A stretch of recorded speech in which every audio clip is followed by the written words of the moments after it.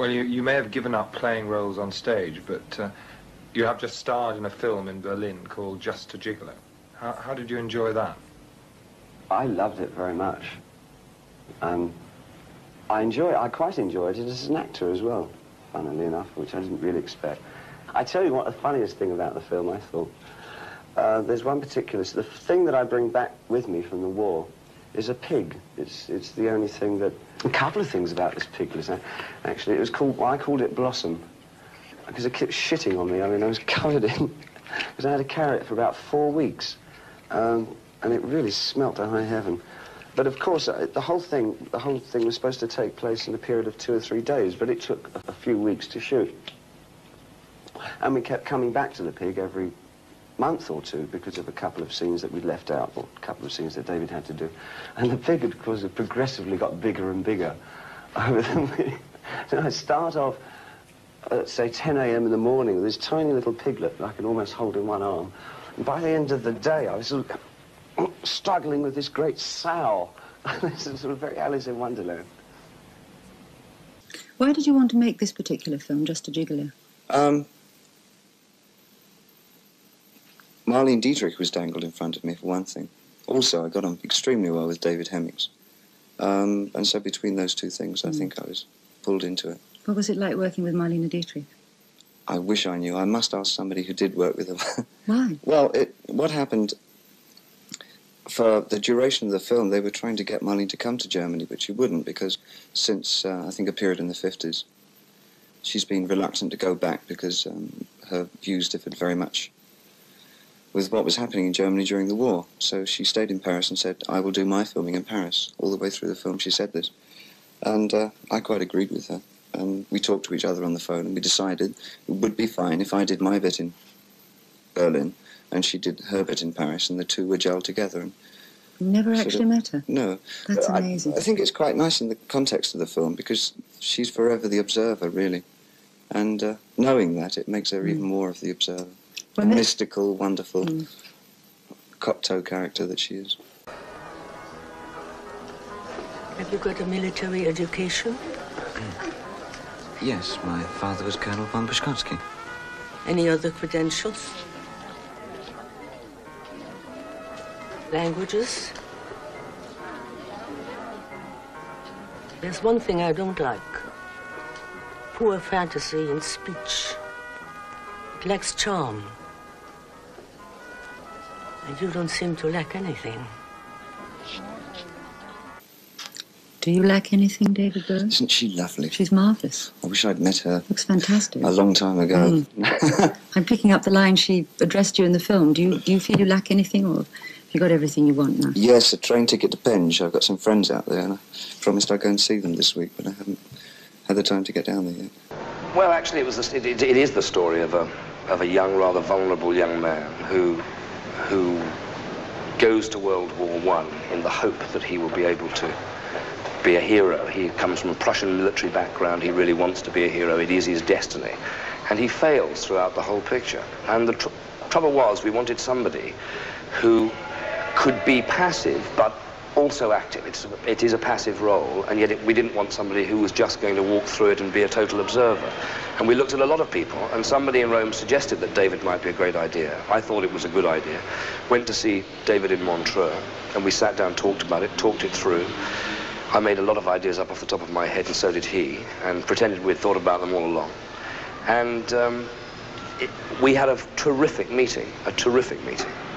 And it just, from that meeting, we decided to do it. David decided that he did want to do it, and from then on, that was it.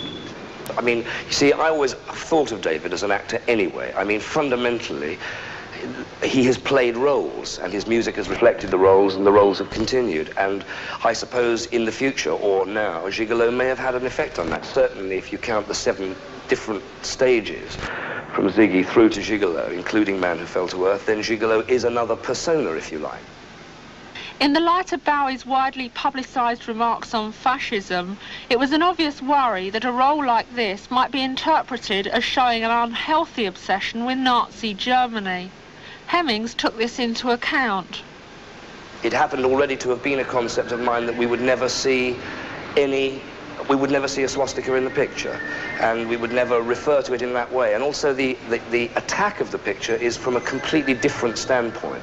I mean, here is an actor giving a very, very, very well-developed and extremely classy performance, which starts terribly, terribly sympathetically and naively, and grows and becomes more cynical as the film progresses, which is a hard task for an actor, particularly on a second major feature. And I mean, he did incredibly well. And I mean, I think that the audience, when they go to see it, because of the difference in nature of the picture, will again not reflect so much about David as a rock and roll performer, or indeed as the man who fell to earth kind of character. I think he plays the character in the film, and in the context of the film is an actor playing that role, is the character, in fact.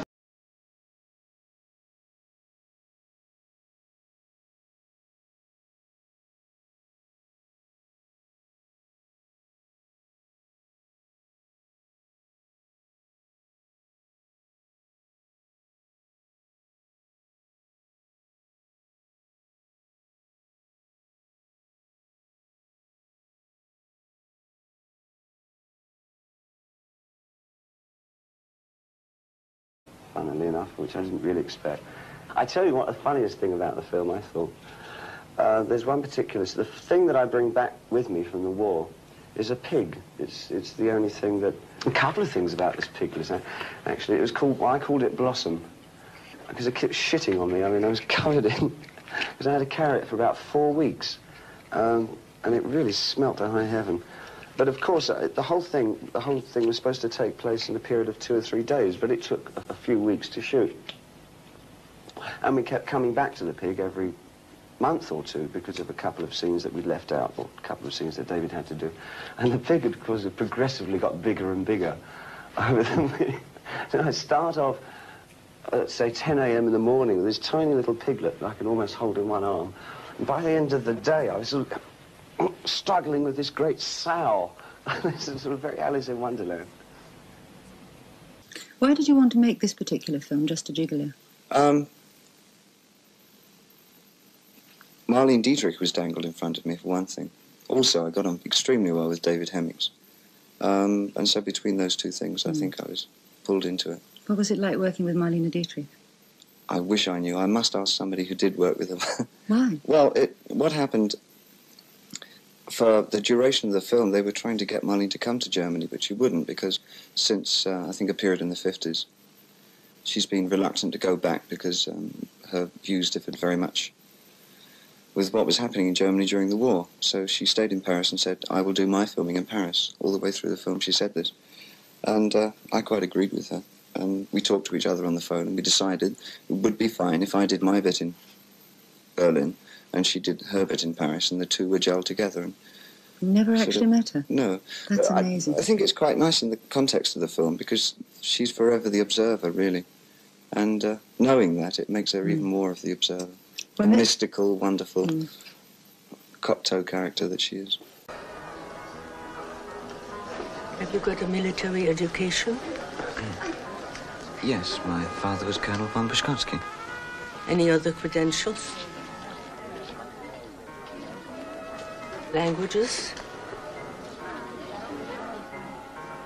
There's one thing I don't like. Poor fantasy in speech. It lacks charm.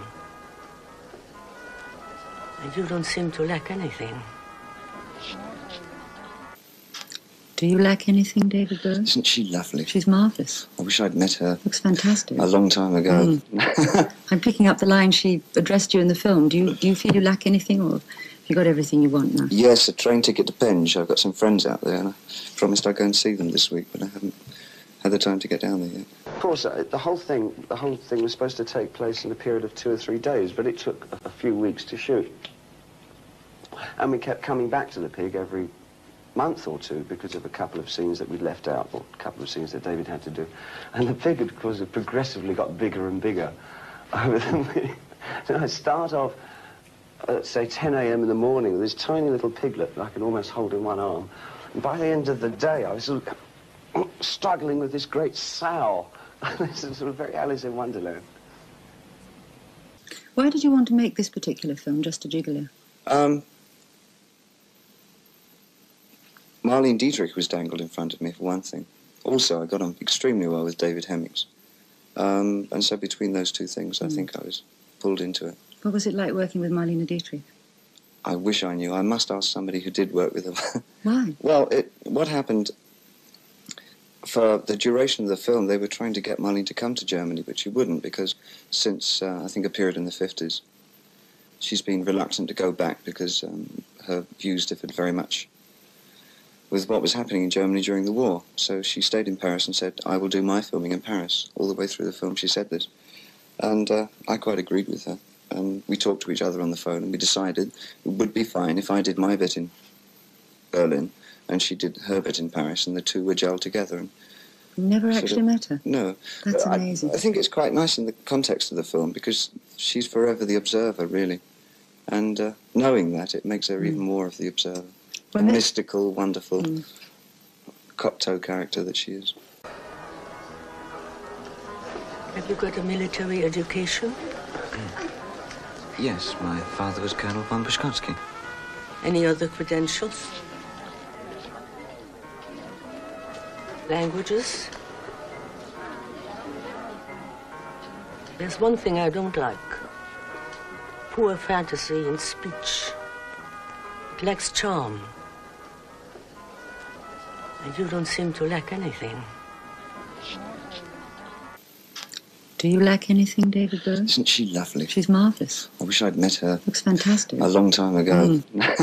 I'm picking up the line she addressed you in the film. Do you feel you lack anything, or have you got everything you want now? Yes, a train ticket to Penge. I've got some friends out there, and I promised I'd go and see them this week, but I haven't had the time to get down there yet.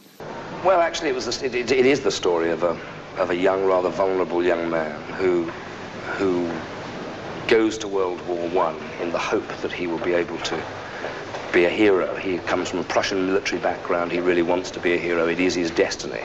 And he fails throughout the whole picture. And the trouble was, we wanted somebody who could be passive, but also active.